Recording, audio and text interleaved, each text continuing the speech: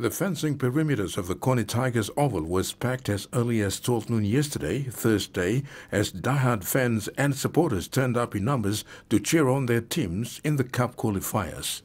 SS Brothers took on an equally determined Garden Hills Eagles in the early playoff, which saw Brothers stamping their mark in the game early with a converted try and a penalty goal to take the lead at 8-2.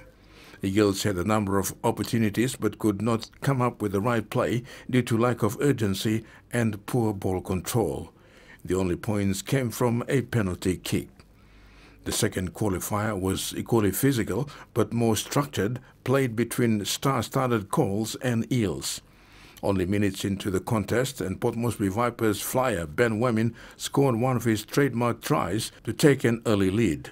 Colts maintained their dominance throughout the whole contest, scoring a total of 4 tries to Eels 3.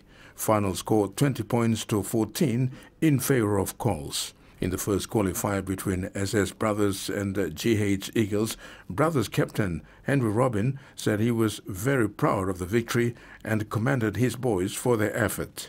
Our boys junior boys, especially those who play in the league, they will be great players. But we build more kamanta po again. We play build mitsada. Then we play kam disla fawo. We play no believe us bam plakam.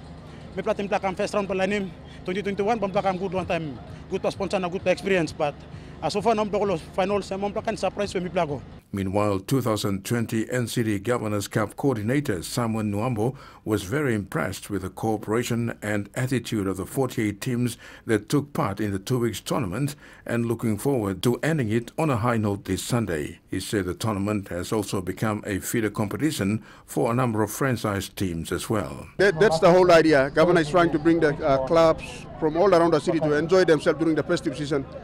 Also to create an avenue for the raw talents from the suburbs to showcase their talent here, for the